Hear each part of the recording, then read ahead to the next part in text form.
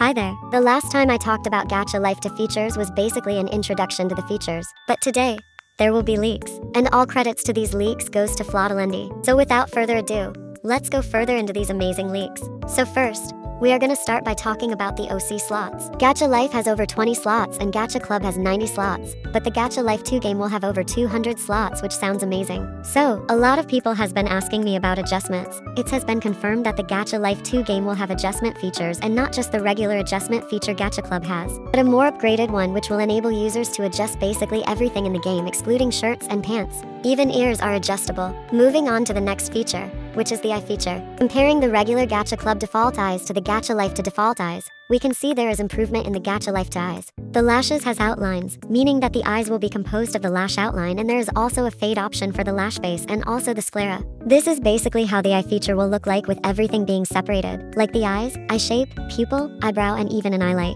This next feature is one that everyone is curious about, which is the background import feature. It has been confirmed that there will be a background import feature, but there is also a possibility and speculation that to avoid any inappropriate contents from being imported into the game, the background feature might be paid. But that has not been confirmed yet and is still just a speculation. That is all the info I currently have about the upcoming Gacha Life 2 game. And like I said in the beginning, all credits to these information goes to Flottalendi. I'm really excited for this Gacha Life 2 game and I look forward to it. Stay tuned for more updates. I remain Cherilyx. Thanks for watching. Bye.